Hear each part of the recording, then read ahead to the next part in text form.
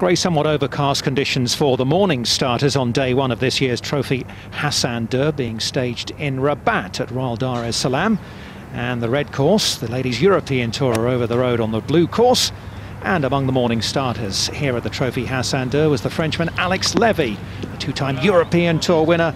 A stunning shot there at the first, his 10th hole of the day. Alex was round in 71, one under the card. Andrew Johnston, who provided such entertainment down at Valderrama in his victory there, a breakthrough on the European Tour, played nicely again in his first start since that win. He was level par playing the fourth hole, his 13th. He made a birdie there, then hit this shot into the seventh. Not far from an eagle too, and he would hole there as well.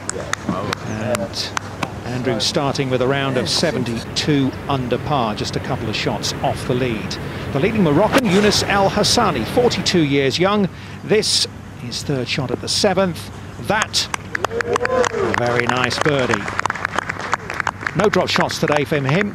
Very tidy stuff, and he was round in 3 under 69. Matching that score, the Frenchman Michael Lorenzo Vera.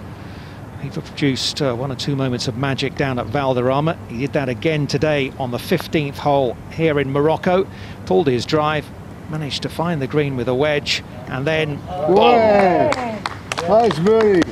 One of 4 birdies in 5 holes on the back 9 for the Frenchman. As I say, he was round in 69 as well. Just one off the lead. A 3-way tie at the top includes Italy's Francesco Laporta, who played some nice golf. That was a super third shot into the par 5 18th. He would pop that one in for that round of 68 in only his 15th European Tour start. And he's alongside Thomas Linnard and Jason Scrivener at the top.